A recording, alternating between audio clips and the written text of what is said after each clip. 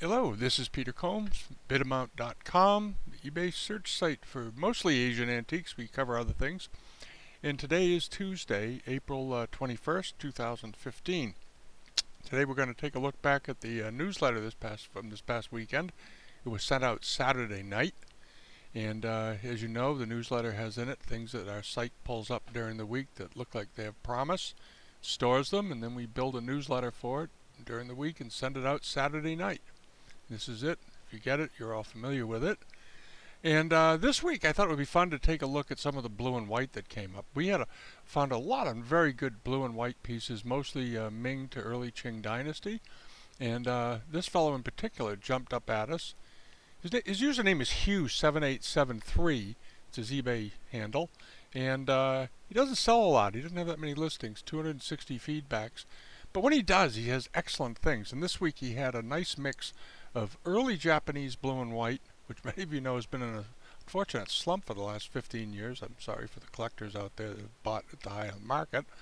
But it's a good time to make up for it by buying a lot more, because a ton of it's coming onto the market these days. And it will be gone eventually. But this plate is a Chinese plate that this fellow put up, and I thought it was pretty terrific. Let's blow this up a little bit. He cataloged it in his listing as an 18th to 19th century plate. Very conservative dating on his part. This is, I think, a mid-18th century plate for a number of reasons, which I'll get into, and we'll go over this a little bit. First is this rim. You notice all the little blisters and fritting around the rim, and it turned a little brown in the kiln. And the color of the cobalt and the way it's drawn, these washes of blue over the clouds. Okay. All right. The artist in this case took clouds and used it to frame the dragon, which is rising up out of the foaming surf. These are beautifully done rolling waves, and he's coiling around here. He's got 5 claws behind him and 5 out front as he reaches for the pearl, the flaming pearl they call it. And there's this lovely, cute little carp coming up on the side. And it's a nice bowl. It's a very nice package. It's very well framed and very well executed all the way around. But it's a mid-18th century bowl, especially when you look at the back. This is not at all typical for a 19th century foot. The center is sort of a cream color, but then outside of the foot it goes to a very bluish tinge, which is very typical of 1750 to 1770 porcelains. It's a wonderful thing, and it brought a good price, even though it had a few nicks and whatnot on it. It brought $1,968, which is good, a good number for these. All right. The next thing he had was this. It was a Kangxi jar. It was 27 centimeters tall, and not a huge one, but beautifully painted. It's got this lotus cartouche here that's filled with all kinds of interesting things. It's got these 2 fans sort of pancaked on top of one another, and then up above you have jade books. You've got scrolls and scrolls. You've got a nice incense burner, a lot of nice little scholarly things. And at the bottom he repeats it again. More books, a big jade jadao there with the acanthus leaves coming up, and another bronze pot there. And then between each of these, which they repeat all the way around, are these elegantly done sprays of flowers. It's just a beautifully done thing. This is a very classic Kangxi jar. Note the very dense, hard, smooth porcelain. And Kangxi porcelain, for some reason, always feels very hard to me. Very dense, like stone. It does have a line in it. This jar had a few condition issues. It's got that. It's got here's a crack I remember that was in the base, and it has a firing flaw on the foot up here. You see that right there? That's not unusual on these though, because they were so hard, so tight. Sometimes they split. But what's interesting is the foot is just wonderfully done, very nicely done. When these were green and they were potting them, they would use different tools to smooth them over. And notice how the glaze just stops perfectly next to this very stout foot, this nice thick foot. And on the bottom you have a little bit of a few dimples and things from air bubbles. But overall, this is a nice pot, a good one. And also notice how the shoulder goes up and slopes in slightly, sort of sinks to a nice level deck there. That's what you want to see. All right. And what else did he have on here? Oh yes, the Carrick bowl. Second half of the 16th century, and beautifully done. Let's blow this up. This is a very classic example. And it was a pretty good size, as I recall. It was 8 inches in diameter, which is a nice size for one of these. And there it is. Very classic interior to these. Very similar to, what you see, the decoloration of the Wan Li piece. You got these Tibetan flaming wheels on the interior. Here's another shot of them. The bowl had a number of issues, though, condition-wise. You can notice there's a crack here. There's a crack here. I remember there were some chips on the back of it, on the edge of the rim, and but beautifully painted. And here's the foot. Okay, the all-important foot. Now you notice there's some chips and pulling in here. These occurred when the piece was made, in my opinion. The reason is that you have iron oxide lines, iron oxide areas showing up here and here.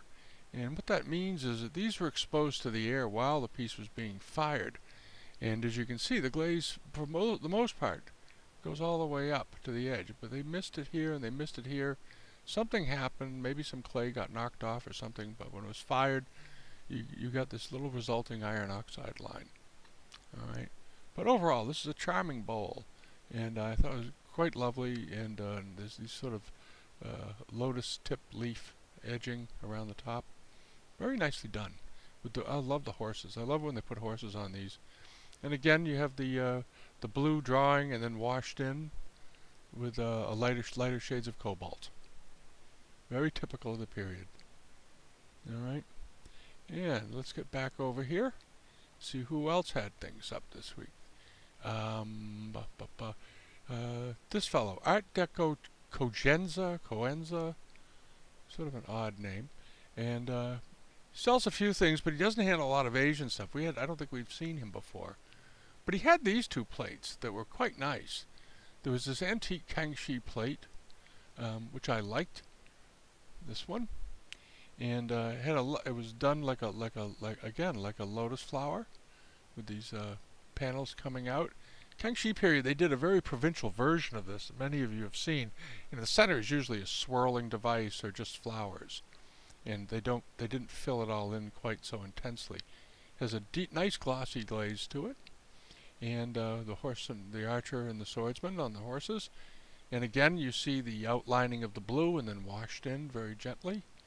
And see if we can get the mark. There it is. That is not a Kangxi mark, as you all know. That's a Chenhua, I think a Chenhua mark. And very typically turn up on Kangxi pieces. But you can see how the bowl was molded. You can see all the molding that was done when this piece was made. Beautifully done. There's a side view of the foot, nice and white, and very smooth, no doubt. And it did fine. It brought $365. Not bad for a small dish. All right. And we're going to go back over here. Oh, I wanted to talk about this. Excuse me. These are a set of paintings, and I don't know who Guzzi1969 is. And I have to say, I feel a little bad for him because he had these fabulous paintings. And for some reason, they didn't get much attention. They went for very little money. These were large pictures. These were 12 by 14 for the image size, not including the frames. They were framed, and each of them sold for about $330 a piece. One brought a little over $500. And these are 18th century paintings. Beautifully done. The quality and the detail in these were steel. I'm just going to say it. And I don't know where the recipients of the newsletter were, but they missed this one. And these are beautifully done, spectacular quality. You notice here this sort of browning on the flowers. That was the artist showing that the flowers were going a little past their peak, and wanting to keep it all real, making it look very natural. He tinged them in as though they were rotting a little bit. Same with the fruit. But just excellent quality all the way through. And I wanted to go back just a minute here. There was one in particular that I thought was tremendous. I thought they were all very good. But I loved this one with this exotic bird. I'm not an ornithologist. I don't know what kind of bird this is. Looks like almost like a parrot of some type with that beak, the nut cracking beak. But again, the artist did a spectacular job with the flowers Take a good look at that. And he did a great job also showing again the decay of the plant as it's going by its peak, and the bird's details of the feathers. This is a real top quality painting. Every little bit of the feathers were painted in all the way around. All right, and this was a steal for somebody. I had a very similar painting of this genre that I bought, I think 20 years ago, and I think I paid $1,500 for it then, and they've gone up. So whoever bought all of these for next to nothing got a heck of a buy, and they were framed. Come with the frames, so you got to pay attention out there, folks. And that's about it for the week. There's some nice jades. This fellow had a number of good blue and white candies have turned up on the market lately. Here are our listings. I won't go over them because they haven't sold yet. And each letter's got a link to the website, and you can look at live items there that are being sold.